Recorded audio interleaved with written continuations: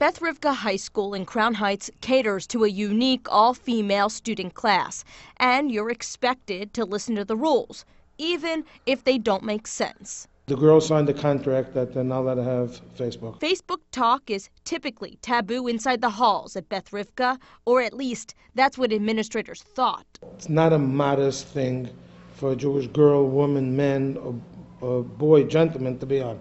Until they got word 11th graders were secretly creating profiles online. That's when school director Benjy says teachers gave them what some might see as an unorthodox ultimatum. They will have a certain punishment, which they will get back at the end of the year.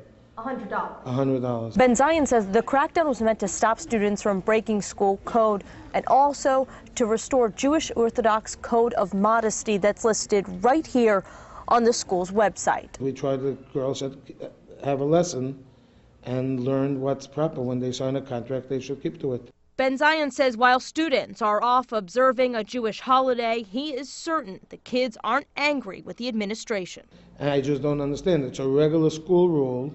A school could have a rule, and the students in the school have to obey by the rules of the school. Stephanie Zopoulos, Pix 11 News.